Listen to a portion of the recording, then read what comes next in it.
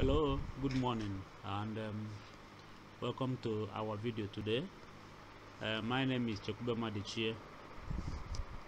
Today we want to quickly learn some things on panel data regression. This time around we want to make reference to panel unit root testing. Okay, panel unit root testing.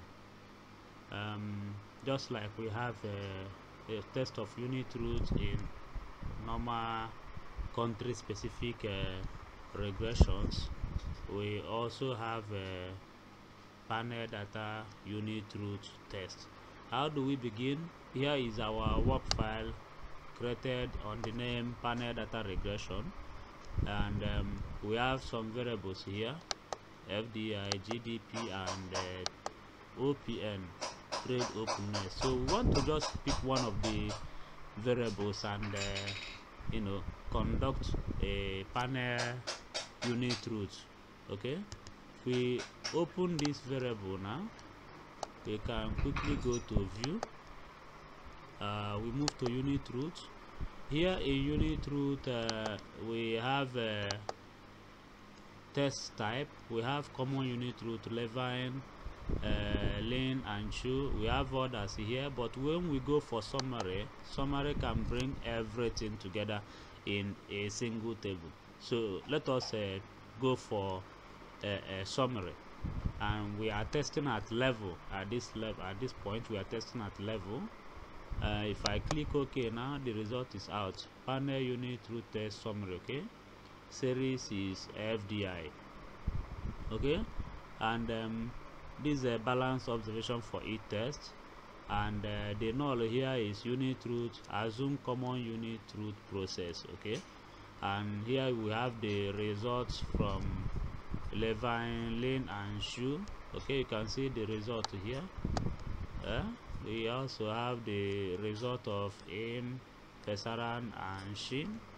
Okay, you can see the result here, and various other results. So what we can see here is that we are actually rejecting the null hypothesis of unit root, given that the estimate is statistically significant, as you can see here.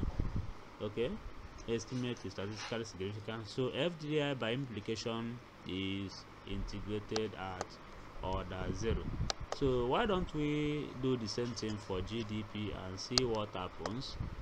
We return to unit root and choose summary again, and after the test we have this result. Okay, we have this result. Stationarity, it is stationary also. You can see the results, you can see the values, you can see the results.